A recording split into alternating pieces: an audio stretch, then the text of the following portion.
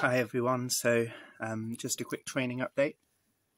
I think I'm 5 weeks into training now for the London Marathon, and I've just completed the longest one I've done in a while, and so I'm a bit sweaty and looking a bit knackered. I've just run 22 kilometres, which is just over half a marathon on my day off, so I'm pretty chuffed for that. Pretty happy. I've just done it in a time of 2 hours and 10 minutes. So yeah, that's my progress so far. Raising money for the Hawke Conservancy Trust, and in particular the amazing work that Cedric does in the National Bird of Prey Hospital. So 5 weeks in, I did that just to test my stamina and how much work I've got to do.